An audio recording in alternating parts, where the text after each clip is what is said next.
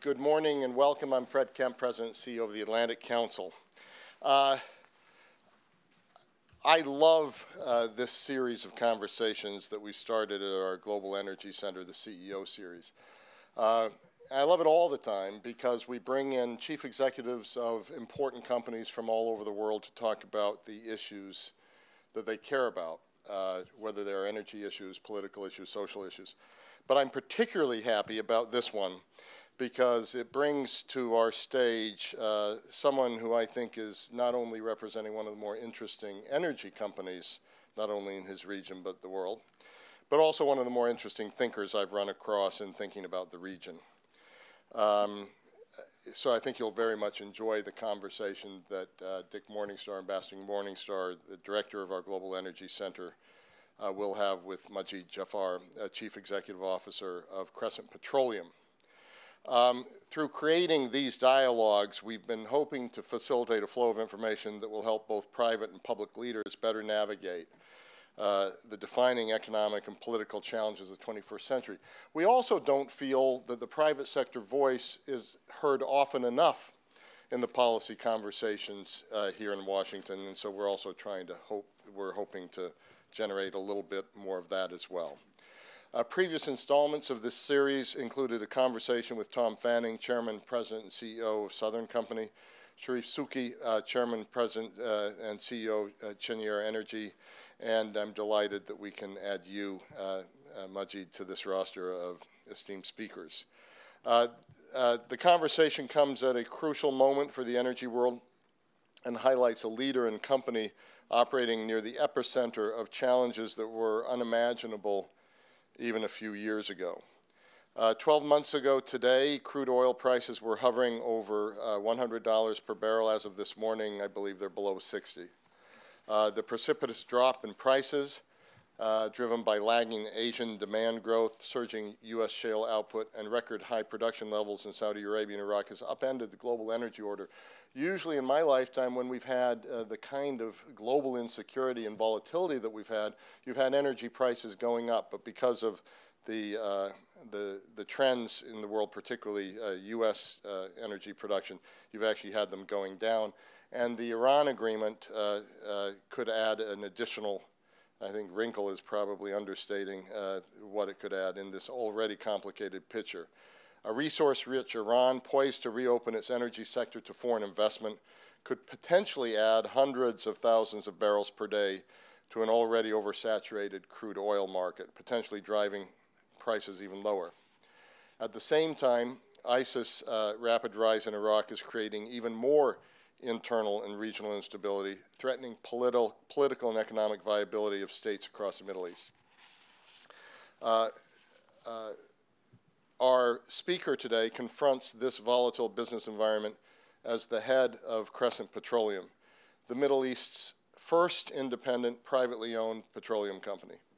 Along with its affiliate, Dana Gas, Crescent Petroleum is the largest private investor in the Kurdistan region and has operated in Iraq's south for more than 20 years. So this also very much builds off a recent event we had here with President Barzani.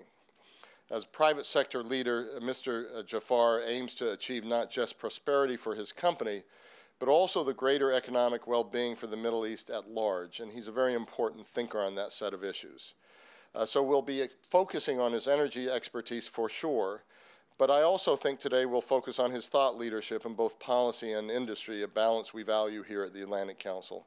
He recognizes that a multifaceted approach is necessary to solve the problems, challenges his industry faces, and certainly the problems and challenges the region faces. He's known for tackling such pressing issues as access to education and youth unemployment in the Middle East, increasing engagement of women in the workplace, reshaping corporate governance in the region. In 2014, he founded the Center for Economic Growth, one of the first organizations of its kind in the Middle East, which connects the region's private sector to universities in order to find solutions to key issues like job creation and economic growth. Speaking at the World Economic Forum in Davos, where we've grown to know each other, on the urgency of addressing youth unemployment in the region, he said, quote, The recent fall in the oil price is also a warning that the region cannot be over-reliant on energy resources for GDP growth. We must create long-term sustainable economic growth. Employing our youth is the key to unlocking our true natural resource. We cannot achieve political stability without economic stability. We're really looking forward to hearing you elaborate on these sentiments in your commentary today. And following your remarks, we'll have a discussion moderated, as I said, by Dick Morningstar, founding director of the Atlantic Council's Global Energy Center, who will also entertain questions from the floor. Majid, thank you for joining us. Ladies and gentlemen, please join me in extending a warm welcome to Majid Jafar.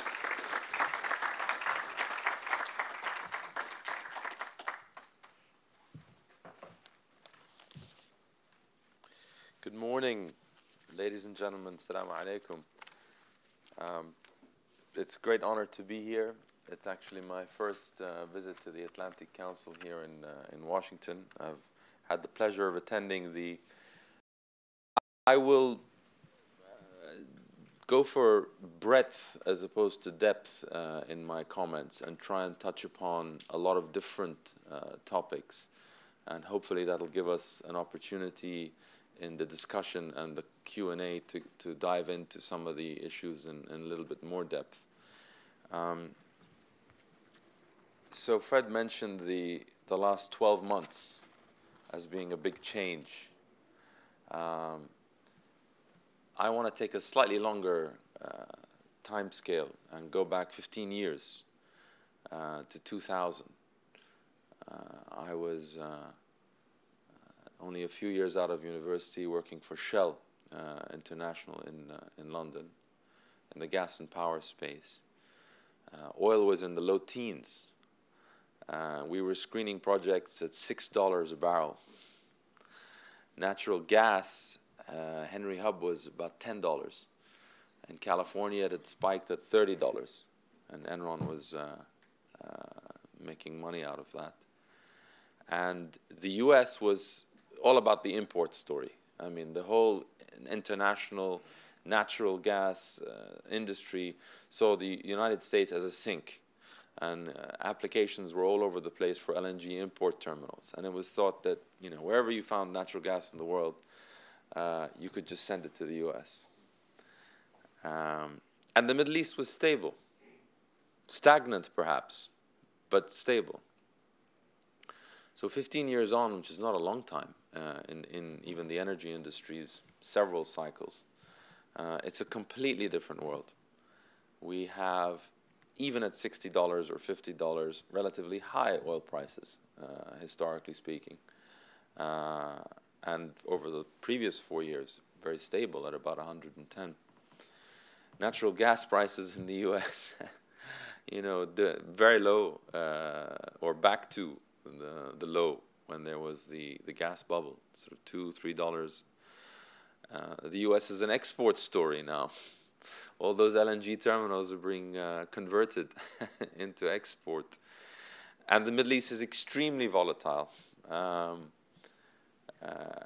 lot of change. Unfortunately, a lot of it violent and a lot of instability. So huge changes in the energy sector. And even though I'm here mainly to talk about the Middle East, my region, I wanted to start by touching upon the biggest and most important phenomenon, I think, in the global energy industry, which is the North American and particularly the United States shale oil and gas boom over recent years. And you know, the geopolitical commentators see this as a kind of zero-sum game, and it's the Middle East versus the North American production and so on. I tell you, from a private sector perspective, I think it's a huge positive for our industry. You know, no one's talking about peak oil anymore. No one's talking about, you know, the age of oil and gas being over. And I think looking at some key lessons, the first one, perhaps the most important one, which I don't think gets enough play worldwide, is that you can't be green unless it's green. You can't achieve the environmental targets without economic sustainability. What happened in this country was almost despite, rather than because of government policy, at least stated government policy of the administration. And it was the private sector. But it led to the power mix, the energy mix, going from 20% natural gas to about a third. And the fastest drop, or the biggest drop in carbon emissions in this country. I mean, we're down to 1990 levels of phenomenal achievement. You can back into Kyoto now, maybe, and take the credit for it.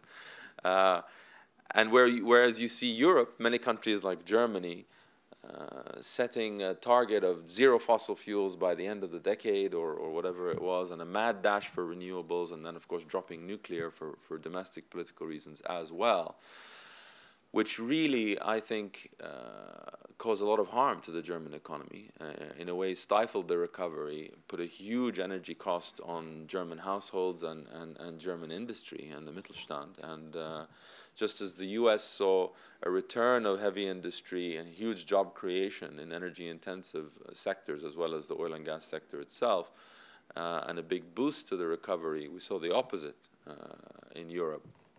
And the irony being that Germany has rising emissions now and is importing lignite coal from the United States to burn for power. So through government policy, they've kind of excluded the natural gas from the equation, gone for very expensive renewables, and now they're importing coal. So that's a key lesson. And I'm not in any way implying renewables is not an important part of the mix, but there does need to be long-term strategic energy policy planning that takes into account economic realities as well as achieving their environmental goals. And you can have both. I mean, the politics seems to imply that the two are at odds, and I don't believe that's the case. I think it'll only work when the two are actually married. The second key lesson is never underestimate the power of the US private sector when properly unleashed, in any sector, but certainly in the energy sector. And the level of innovation has just defied all expectations. And then later on we'll look at the Middle East, and I would say never underestimate the ability of the Middle East public sector to get it wrong, whether that's politics or often policy. And we'll touch upon some of that. And then a third, never underestimate, slightly unrelated, never underestimate the ability of the Chinese public sector to get something done, not where innovation is concerned, but where manpower is concerned. I remember when I was at Shell, they launched the East-West pipeline, the Chinese massive pipeline, and everybody thought it was a crazy project that would take years, and it was like a new Great Wall of China, and they just put like 1.5 million people on it, this city and this city, go build a pipeline, and they got it done. Incredible, and probably the only country in the world that can do that when it comes to human resources. I don't think you can replicate the unique US ecosystem elsewhere in the region in terms of the infrastructure, the capital markets, the traded energy hubs, the huge number of small companies, and the mineral rights belonging to the owner of the land. I mean, that's a unique setup. But you can learn from the experience here in terms of more access to finance, more role for the private sector, more competition, more transparency. And on that note, the event here on the 30th with Senators Murkowski and Warner on the task force for exactly how to do that, I think is very timely.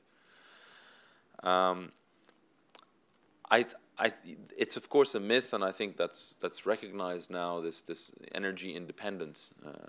Nobody's energy independent. Unless you're, living in a hut and burning wood from trees you cut down yourself, it's a myth. But energy self-sufficiency in terms of the supply-demand balance is a realistic scenario now for the United States, and has led to at least a sense among politicians that we're less dependent on the Middle East or other parts of the world, although price-wise, I think that's a myth. But it's, regardless of the realities, that perception has been an important impact on the geopolitical context. As I said, I think it's very good for the Middle East, but I think the key, there's too much focus on, in my view, in the media and commentariat on oil and gas on the supply side.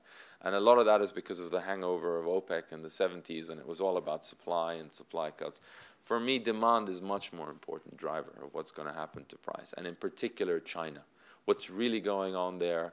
7% growth, the new normal. Is it even 7%, or is it more like 4 or 5? Nobody knows really with the numbers. And even if it continues the growth, it's certainly less energy intensive than it was 2 decades ago. And that's going to have a big impact, because all the demand for energy now is non-OECD, in particular China and India and the major developing countries of the world.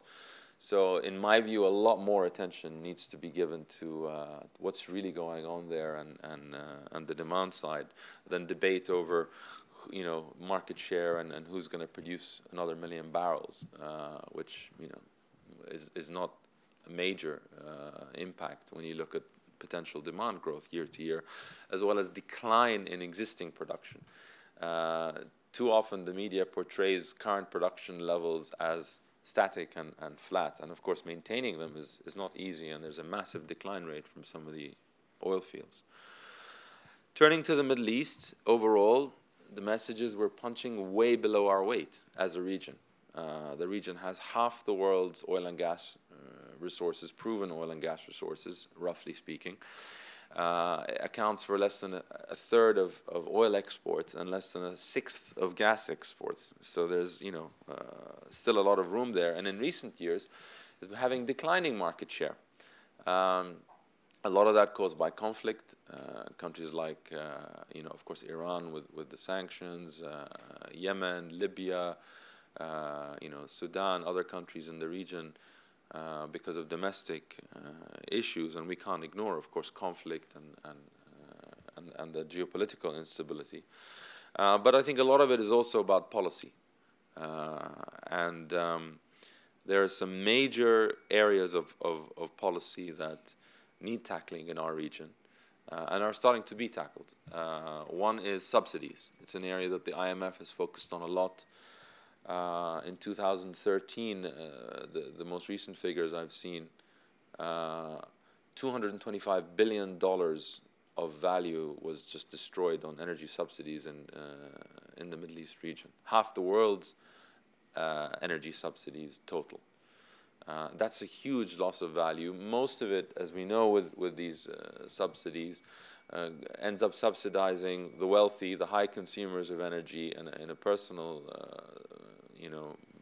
standpoint, and from the industry, wealthy industrialists, and doesn't actually help the poor people it's supposed to be targeting.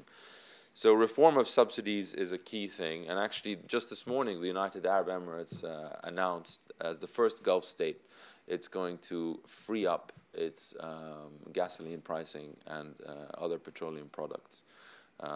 So that's a big step. So the fact that oil prices are lower now gives an opportunity to reform subsidies, because the gap between the subsidized price and the market price is obviously less. Egypt, another very important country in the region, President Sisi, I think his third day on the job, went on TV and said, we have to do this, it's going to be painful. No one had really spoken to the Egyptian people like that before. The pattern in the region was to let the government announce it, the Minister of Energy, see the reaction. If there's a demonstrations and it's not looking good, cancel it and take the credit, and then postpone the problem. So for him to do that, and he said, look, this is going to hurt, we're going to tighten our belts, I'm taking a salary cut of 50% myself. And actually the response was pretty good on the Egyptian street, and they recognized that this is a new reality that they have to take on board, because it's unsustainable. And it diverts money from important areas of investment that are going to create jobs. I mean, looking at a country like Egypt, most of the government spend, but it's roughly a third debt service, a third salaries, and a third subsidies. So what's left for investment in infrastructure, creating jobs, tackling youth unemployment, all these other important areas. So tackling subsidies is a big part of it. Efficiency, again, you're not going to achieve higher efficiency when you have subsidies. It's almost impossible. So it's interrelated. And there have been significant investments in renewables now. In particular, the cost of solar has really come down. And Dubai signed some new deals on solar that really shocked the market, how low they managed to get that through a competitive international tender process. And Saudi and others and North Africa have been looking at that. Failure to reform on the subsidies and having very low domestic pricing means that we're consuming far too much of our own production. We have some of the most energy-intensive countries in the world, in the Gulf states in particular. Saudi now is maybe producing over 10 million barrels, but it's consuming 3. So actually, its exports has been reducing in a sense. And this is an issue across the region. People talk about China and India, but actually the Middle East is up there among the fastest growing markets for energy, because we're getting high on our own supply. And that again ties into the subsidy issue and the efficiency. The region has been dominated by national oil companies, as you know, since the 70s. There's a big history to that. There's a history of, Western imperialism and the countries not getting their fair share and being dominated, and that's rooted in history. I mean, when my grandfather was the minister in Iraq responsible for the oil sector, negotiating against, the foreign oil companies, the Anglo-Iraqi, they were paying a royalty of 4 shillings a ton. And the government had no say in anything. And they managed to negotiate a 50-50 deal, as Iran and other countries in the region did. And that was seen as a huge achievement, sharing 50-50 with the private company. Of course, today, with modern investment contracts, the government's getting well over 90% usually for these big discovered fields of the rent. And that's how it should be. But we still have the model of the national oil company to somehow protect the national interest. But this has led to large, in some cases politicized, state monopolies. And monopolies are always, a negative at the end of the day. So some countries have had an approach, like in Abu Dhabi, of partnering with, on an operating level, with private investment. Other countries like Kuwait, Iran, Saudi Arabia, have been basically closed to private investment, sometimes constitutionally a ban. And we can look outside the region, Mexico. I mean, what happened in the last couple of years in Mexico, changing the constitution to allow private investment, was a huge thing. Their last bid rounds didn't work out so well because Pemex is still a state monopoly and resisting, true opening up to the private sector. But I think it'll come, and it has to come, because they can see that in the Gulf of Mexico, 99.9% of the wells are drilled on the American side. It's what's happened north of them in North America that has forced that change. And I think that kind of change needs to happen in the Middle East. We're not talking about privatization, what happened in Russia in the 90s. We're not talking about selling off of state assets.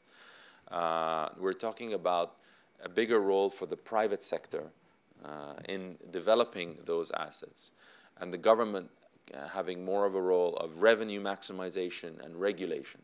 Part of the problem is with these national oil companies, when the minister is also the chairman of the board, that means there's no split between the regulator and the regulated. And one entity is responsible for policy and for performance, and there's no competition, and there's no transparency. So that leads to, in many ways, stagnant development. And everyone is talking about Iran and sanctions. The Iran story is not really just about sanctions. I mean, Iranian production was 6 million barrels a day in 1979 and fell to, half of that. And it's, sanctions played a role in maybe 1 million barrels being off the market in recent years. But the big decline was because of a national state monopoly and a constitution that prohibited private investment. So even though they have the highest gas reserves in the world now, according to the BP statistical review, they're a net importer of gas. And looking next door at Qatar, what's been achieved from the same field in a very short space of time shows you it's often about the policy and the investment incentives and not just the sort of international politics. I think the issue of which Fred mentioned of youth unemployment is absolutely critical, and the young people are the true natural resource in our region. And some of the work that the Atlantic Council is doing, in particular the Albright-Hadley Middle East strategy and task force on these issues, is very, very important. The oil and gas sector employs fewer people today than it did obviously 2 or 3 decades ago, because it's far more technologically driven. You can manage a field remotely now, or with a small handful of people. So as it's becoming ever more important, it's not going to solve the key challenges, economic challenges. So economic diversification and proper use of the funds is going to be very important. If we look at the countries in the region now, I see 3 buckets economically, and the IMF actually uses this classification now. We have the oil exporters with savings, basically the Gulf states, who can weather these storms fairly well, and they have hundreds of billions in sovereign wealth funds, maybe $4 trillion in total. We have the oil exporters without savings, which are, Iraq and Libya and Yemen, and these are actually, I think that it's not a coincidence that these are some of the failing states in the region today. If we look at the big failing states in the region today of Iraq and Syria and Yemen and Sudan and Libya, they all have in common a military strong man for decades, oil resources, and a failure to build a national identity in a multi-ethnic or multi-sectarian society. And they're actually suffering more now, the oil exporting states that are developing countries in a sense without savings, than the oil importers. The oil importers with the new price drop are actually doing okay. Countries like Egypt and Jordan and Lebanon are seeing reasonable economic growth, not enough growth to keep up with population growth and economic needs, but certainly they're in a better position than some of the oil exporters. I mean, Iraq, we can get into in some more detail, but they're really struggling now budget-wise with half the oil price and a war on ISIS. So maybe twice the requirements with half the revenues. So Iraq, which is now talking to the IMF and the World Bank and other countries about financial support, something that was unthinkable even a couple of years ago. How does this, I'll sort of draw my comments to a close so we can get into the discussion, but what does this mean for U.S. policy implications? I think the world and the Middle East is amazed or shocked by what has been achieved in the energy sector here. The fact that the U.S., which had been seen as a declining energy power, is now going to be the #1 producer again, still with big import needs, but that was unthinkable. What are the lessons to be learned? And what can the Middle East learn from that?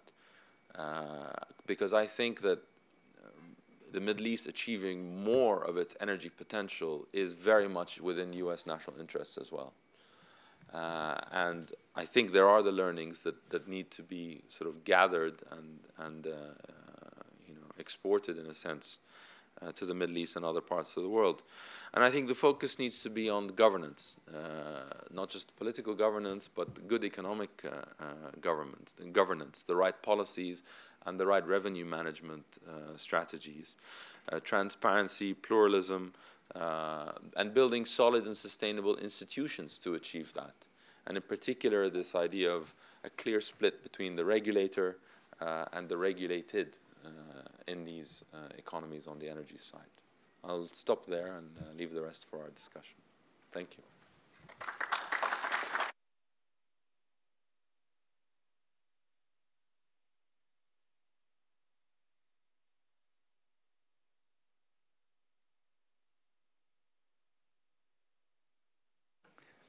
Well, thank you very much, Majid, for your tour d'horizon, I guess, as they would say. And I think we can begin maybe digging deeper into a few more issues. Let me first just also welcome everybody here. And I also want to thank you for your mentioning our Middle Eastern Strategy Initiative that Frank Ricciardone is leading with Madeleine Albright and Steve Hadley, and our task force report that will be coming out next week, which I hope you all will be interested in. You're talking about 15 years ago brought back some memories for me. You may or may not remember, I was very much involved with the Baku-Tbilisi-Ceyhan pipeline at that time, and the companies who were operating in the Caspian were complaining about pricing and so forth. And I remember going to see BP at that time, and they've been the operator of the big oil field off of Azerbaijan, and they gave this presentation saying, no matter what, over the next 5 to 10 years, the price of oil will not exceed $18 a barrel. That's what they considered at that time, 15 or 16 years ago, actually 17 years ago, the absolute max. And I think, as you said, I think it was around $8 or $9 at that point. Let me dig a little bit more into some of the issues that are involving the Middle East, also what you think our policies ought to be. You mentioned Iran briefly, and of course we'll see how the P5+1 agreement, we'll see how that works out.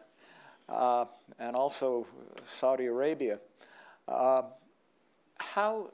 Maybe you could talk a little bit about how you see things developing in Saudi Arabia with the changes in leadership, what you see as the ramifications in the Gulf and in Saudi relating to this agreement, assuming that it's implemented, and the relationship between the Gulf countries and Saudi with the Iranians as this unfolds.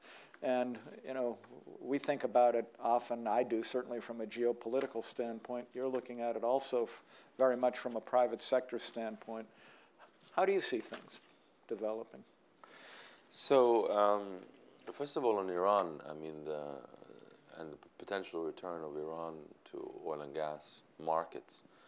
So the current Minister of Petroleum, Bijan Zanganeh, was the minister in the 90s who achieved 4 million barrels a day of production and has stated it's his objective to get there again. And in the 90s, they used these buyback contracts, these sort of service contracts. Because again, a little bit like Mexico, the Constitution was written after throwing out the United States, and it binded them and restricted private investment. So they tried to find a contractual mechanism that would have a private sector role, but it was fairly limited. Short-term contracts, there wasn't upside or profit sharing. And oil and gas companies are not service companies, and they're not banks. They are geared up to take an oil price risk and get an appropriate reward. And it's not about having a bigger share or a better return. It's about alignment of interest between the investor and the host government. So they're now talking about a new type of contractual arrangement that will have longer term, better, better for the investor and better alignment. But they're not going to change the Constitution. I think they've made that clear. They're not going to go the Mexican route. And so it remains to be seen really how much wiggle room they have within that constitutional, Can they add 1 million barrels a day? Yes, I think it'll take them some time. And it's not really very much when you consider what the U.S. has been adding over the last few years. Another 6 million barrels from North America. So plus, back in the 90s, oil was lower and there weren't as many options for oil and gas companies. Whereas now you've got not just North America, but Africa and Latin America, other basins of interest, and a higher oil price. So you really have to attract the investors. So I don't think it's going to suddenly have a big impact after the Arab Spring and all the turmoil they were put on the back burner. The recent changes we've seen, Aramco essentially taken away from the oil ministry. So that split between the regulator or the policymaker and the company might end up being a good thing in Saudi. And in terms of the relations, it varies. I mean, Oman's relation with Iran essentially brokered these negotiations with the United States, very different from Saudi's sense of the geopolitical rivalry. Whereas the UAE, I think, has always been a big trading partner of Iran, but there's a wariness there. We saw in an op-ed in the FT last week by the Minister of State for Foreign Affairs, but more of an acceptance that, you know, good relations with the neighbors, which is what the government in Iran has now declared as their next intention, could be a good thing if it comes to pass. You know, you mentioned that Iran adding 1 million barrels maybe isn't that big a deal given the present state of markets. Obviously, the issue of lifting our oil export ban has been a major issue here, and will continue to be, I think, for some period of time. And we deal with that, by the way, in our report that we're issuing next week. But do you think that, at least in the short term, that our oil exports would be much ado about nothing, given the present state of markets? Or how big a deal do you think it is, ultimately? I mean, I'm not an expert on the U.S. Sort of export debate, but it seems to me it would be a good thing to lift the the ban, and because it's leading to some strange dynamics. In particular, the gap between international oil prices and domestic oil prices, which is growing again in the last week. And part of the issue is a lot of U.S. refineries are geared up for heavy oil, and there's a sudden huge glut of light condensates because of the shale gas revolution. And it takes a while to change that infrastructure paradigm. So I think opening up and liberalizing the markets would be a good thing. I just want to go, I didn't really touch upon Iraq, and I just wanted to highlight, because I think that Iraq is a critical player. I mean, the IEA forecasts that 40% of world growth in exports in oil are going to come just from Iraq, or should come just from Iraq, between now and 2040, which is huge. And despite the conditions in the country there, the failure to pass the oil legislation now for 8 years, the war, of course, against ISIL, the lack of energy policy consensus internally. Despite all that, production is at an all-time high, and it's become the #2 producer in OPEC. So exports, production is about 4 million barrels a day, exports around 3 million barrels a day. So that's with all of that mess going on. If it actually got its act together, then achieving 6 or 8 or even 10 or 12 million barrels a day is quite feasible. It certainly has the resources below the ground. I have little doubt that its true oil reserves are higher than those of Saudi Arabia. I mean, the country is so underexplored. It's got a couple of thousand wells drilled ever, and most of that, from my grandfather's time, compared to like 10 times as many in Saudi Arabia, and 1.5 million just in the state of Texas.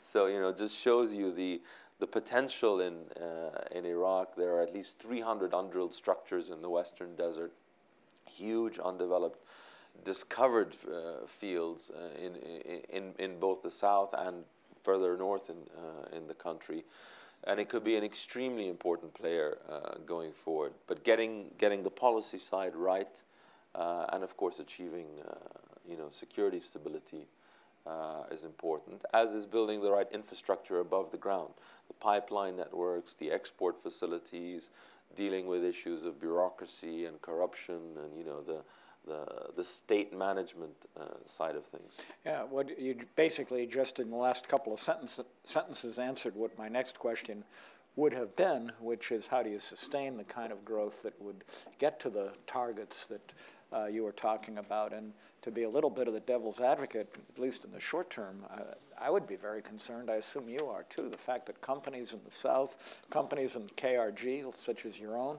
are just not getting paid.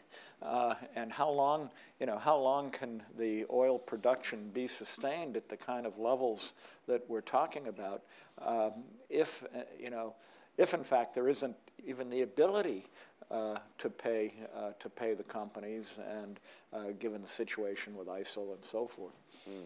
So the net result is the companies aren't getting paid, but actually the causes are quite different, Right. and we should just sort of compare and contrast. So in Iraq, you had the north of the country, the Kurdistan region, a new regional government without the history and the bureaucracy and the baggage in that sense, going for a pro-investment, private sector-led approach. With a model contract that was made public, with inviting in different companies, and passing legislation unanimously in Parliament, but after some good debate. So it started very well, and many companies come in, discoveries, a lot of growth in production. The challenge there has been at the moment. And then they took a gamble of trying to do independent exports with Turkey, which didn't pay off. And in the meantime, they ended up losing the relation with Baghdad. And although the political relation with Baghdad has been restored, Baghdad itself now has a shortage of funds, as I mentioned. So the KRG is really getting squeezed. And there's a financial crisis. They haven't been paying salaries, including to the Peshmerga, for over a year now. So in a way they did the hard part right, the policy part we were talking about, but the implementation has had some major issues. And the south of Iraq has been the opposite. They went for, despite a constitution written with US help, as we know, that calls for maximum investment using latest market methods when it comes to the oil and gas sector. Very different from the old Mexican one or the Kuwaiti one or the Iranian one.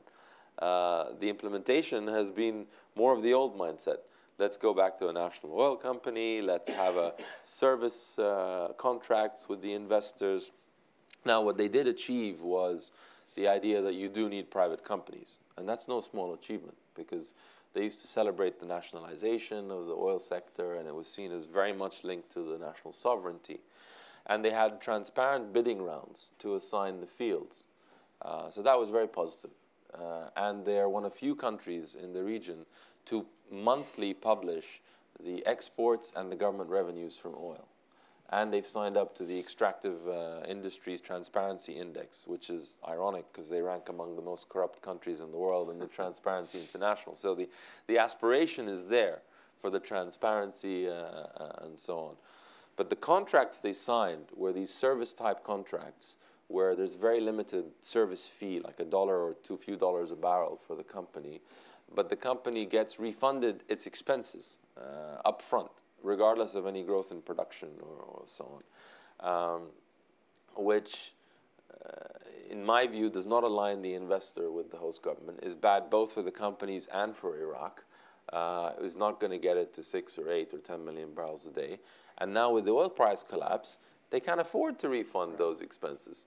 So we're reading strange headlines this year of Iraq thanking its companies like BP and others for agreeing to reduce their investment. And that's when you know an oil policy has gone wrong, when the government is discouraging investment because it can't afford to refund that investment. So they do realize now, and with this government that is a bit more of a consensus government in Baghdad, of course their immediate crisis is the security one, but there is a recognition they need to get the oil law passed. And the oil revenue sharing law, which is a different law. The two are often confused. I mean, the oil law is how to grow the pie. The revenue sharing law is how to divide the pie. In my view, actually, you need that second one first, because then everybody wants to grow the pie together once they've agreed how it's going to be split.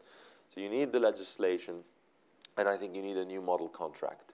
a more investment type contract, where the government's not having to fork out money before it sees any production growth, where the company gets remunerated as a percentage of the profits, that, you know, a small percentage of the profits that the government is getting. Great. Well, thank you. I've asked enough questions. Let's open it up to people from the floor. We have microphones. I would ask, when you ask a question, to stand up and to identify yourself. So I see three right in the front row. We'll go from left to right for the three hands that I've seen, and starting with the gentleman on my left. Hi, yes, my name is Mohsin Khan. I'm at the Atlantic Council and a friend of Majid's as well. Majid, one of the puzzles that I have, which you touched upon also, and every commentator does, which is the collapse of oil prices last year. And everyone goes back to fracking and shale oil as the principal cause of this happening. And what puzzles me is, of course, we knew many, many years ago that fracking was going to bring oil onto the market. I mean, the investments have been going on for years. So why did it take so long for the price actually to move? Several years before it moved. And secondly, today, futures markets are still saying $75 for 1 year out, over and $75 to $85 5 years out. So there is a disconnect here, and I was wondering whether you might want to address that. Sure. I'm not going to forecast oil prices. If I knew how to do that, I wouldn't be here. I'd be out there making some good money on it. And I'd charge you for the advice, too. But I think what happened last year was more than just the shale oil, because that had been a gradual and had been seen for some time.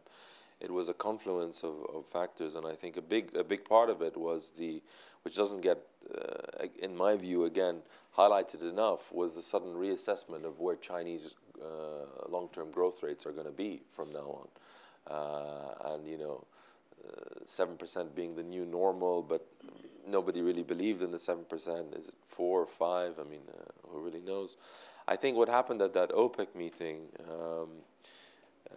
you know, my understanding, I mean, there's a lot of conspiracy theories that this was geopolitical and Saudi trying to, you know, with U.S. encouragement, trying to crowd out Iran and Russia, and maybe that was a useful secondary benefit to some in Saudi, but really it was economic. They have bad memories of the 80s when they chased the oil price and it went from, you know, went down to 2 million barrels production in Yamani's time.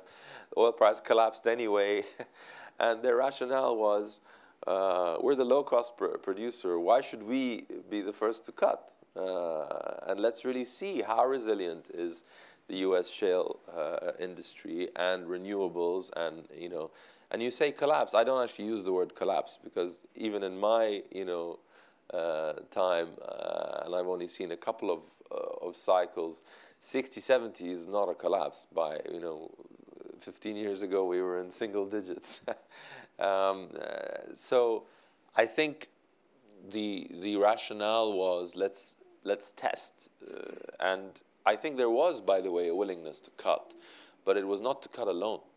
You know, Venezuela and Iran and others were going and saying, please cut, and the Saudis said, fine, we'll all cut 10%. But Iran said, no, we can't. Venezuela said, no, we can't. And Russia said, no, we won't. And they've never really cut since the end of the Soviet Union. They've never cut. So Saudi refused. And, you know, let's shake it out. Let's see where this goes. I think from the U.S. Perspective, it still remains to be seen what that price elasticity of supply really is and how resilient the shale, you know, it's not a static industry. It's extremely fragmented and diversified. It's an extremely dynamic sector. And it's not like a government just, you know, responding with a fixed cost of production. We've seen phenomenal innovation. We've seen phenomenal fall in costs domestically definitely some jobs lost, some investment down, rig count changing, and production reduction. And we'll see more of that going forward. But it hasn't been a collapse of the shale industry here by any means. And I'm not sure one was really expected either. I think you were next, Julia.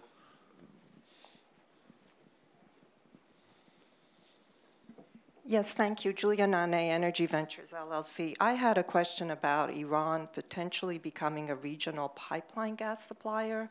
And maybe you have a view on whether political and commercial pricing disagreements, Iran to Iraq, Iran to Oman, Iran to Saudi Arabia even, how would that work out in the future?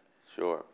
So Iran has, massive gas resources, as we mentioned, and actually apart from a big chunk of the North Field or Qatar North Field or South Pars, as it's called in Iran, there's a lot of other multi-trillion cubic feet fields across in the Gulf and elsewhere.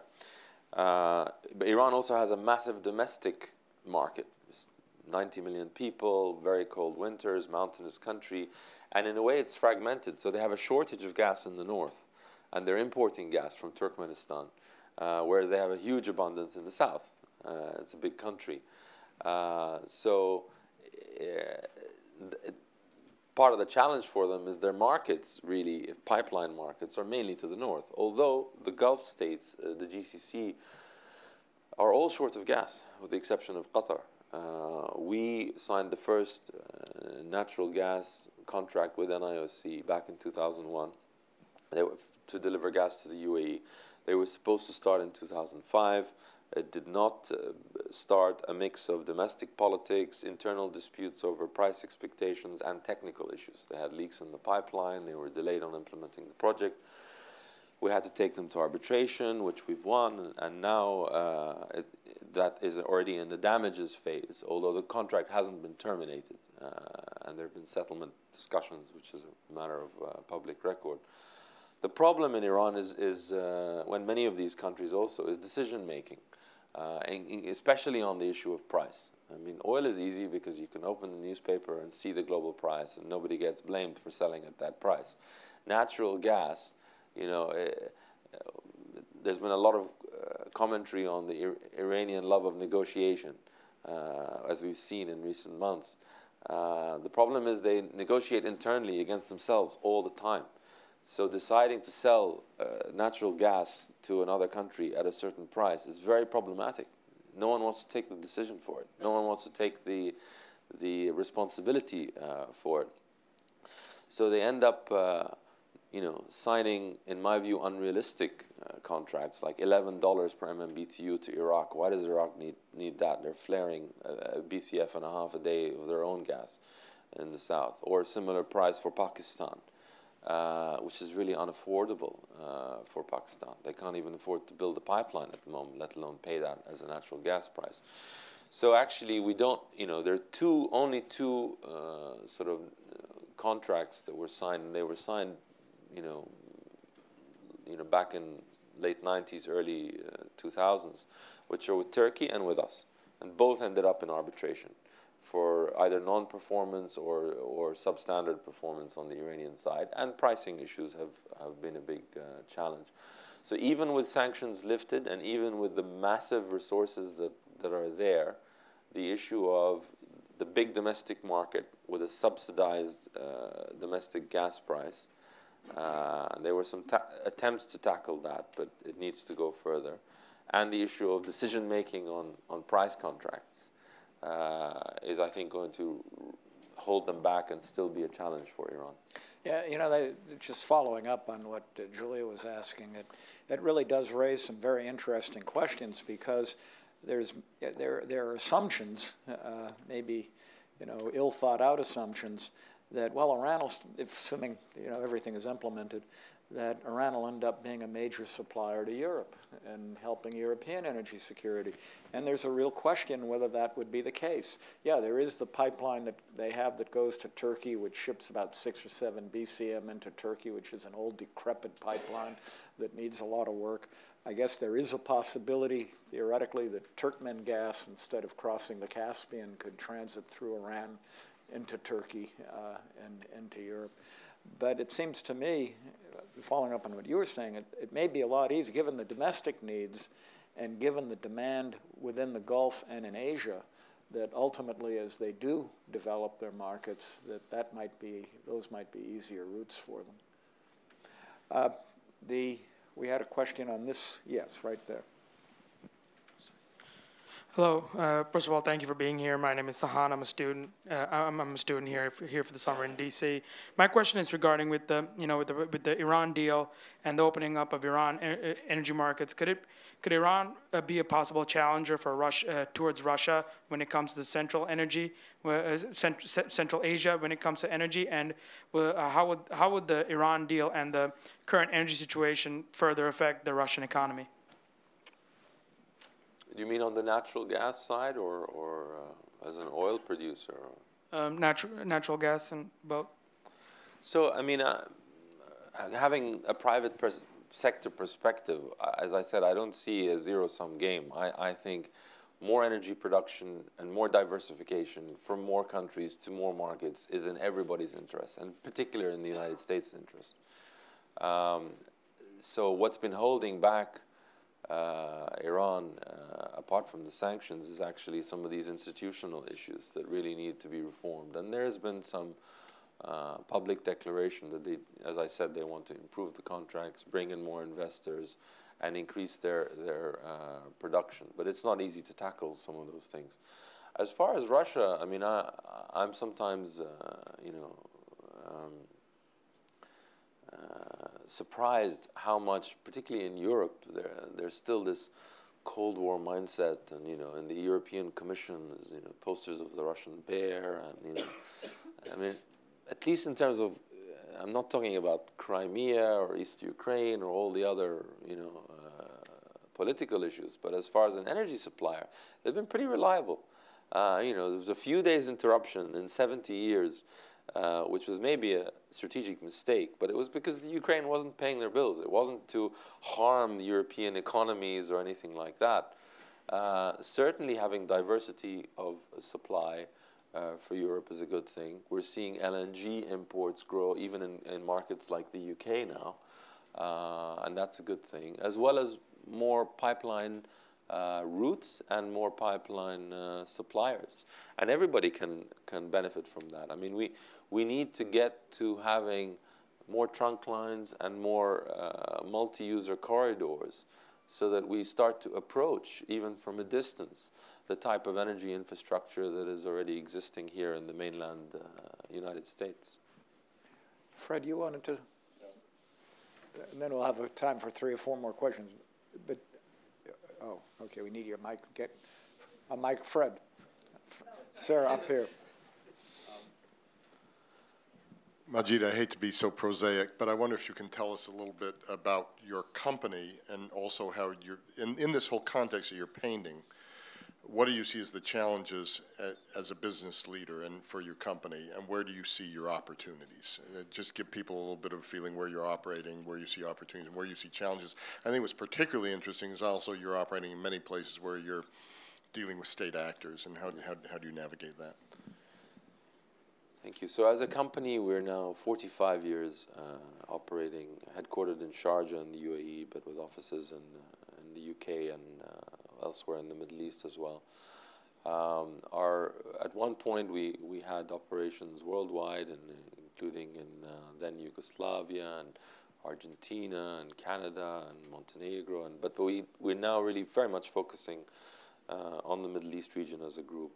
The main production areas of focus being the UAE and Egypt and Iraq, and business development in other countries in the region. And it's always with state actors, as you say. So Crescent Petroleum is the oil and gas upstream company, privately owned. We have our affiliate, which is Dana Gas, which is a listed company and listed in the Abu Dhabi stock market with bonds listed in the UK. And the Crescent Group, which is the wider group of which I'm vice chairman, family business group, and it's really in the infrastructure space. So there's a power contracting, there's a port management, terminal, logistics. We're the biggest private container terminal operator. We've actually just made an investment in Florida now, in the U.S. as well. So it's very much in the infrastructure space, energy, logistics, power. And in terms of key challenges in the region, we're very committed to the region. It's our home. Of course there are risks, but there are huge opportunities. I'm actually quite bullish and optimistic on the region going forward, despite all the challenges. I think the key is to get the policy right. The key is to have sustainable private sector-driven economic growth, inclusive growth, job-creating growth, particularly for the young generation. There are a lot of smart people with a globalized perspective in the region, and there's hope in the new generation. There are also risks. I mean, this youth bulge that we have, we need to create 100 million jobs in the next couple of decades, is a huge opportunity. And countries like Turkey have shown, you put them into meaningful employment, you don't need to worry about growth. It'll happen, and it'll create huge wealth. But if they are not empowered and properly, employed, it's the biggest geopolitical risk for the region, and I think for the world. And I think you cannot de-link it from some of the. I mean, clearly there's a poisonous ideology that needs to be tackled, but it feeds upon the lack of economic opportunity. What I'm going to do is we'll take 3 or 4 questions in succession, and then we only have a few minutes left, and then you can respond to those questions together as you see fit. Okay, too many hands. Okay, we'll go first here, then there, then the back, and then one over here. And I think we're going to have to stop at that. My name is Sanjin Choi, Langham Partner. Thank you so much for your lucid and succinct remark. You mentioned you work the share company. So would you able to share your views, what lessons learned from Sir Mark Moody Stewart? And you also mentioned Dana Guest, one of your advisory board members, Lord Simon of Highbury, who was former chairman of BP. Would you able to share what lessons learned from 2 leading CEOs of UK companies? Thank you. Thank you. Next question. Hi, I'm Dave Buffalo from Buffalo Global Development. Thank you so much for your insight. And what I was wondering, you mentioned in volatile countries what you need is security, governance, economic development, jobs creation. Do you see the need for a new model where the corporate sector, the private sector can work more in hand with the international community and the host nation in some of these governments and people in developing strategies where everybody benefits? Thank you. Okay, great, thank you. And there was a question from the back. Yeah. Hello, I'm Francis Wilson with the Middle East Institute, and I was really interested by your statements about, state-owned enterprises in the Middle East, and it made me think of the aviation companies in the Gulf, which are extremely successful. An example would be Emirates Airlines, where the chairman is also a member of the ruling family, and he's also the main regulator of the aviation industry. So I guess my question would be, when it comes to state-owned enterprises in the Middle East, is it really about more private sector investment, or is it about streamlining the state-owned enterprise system? Because we've seen that you can have tremendous success in that regard. That's a really good question. And there was right over here. Yeah.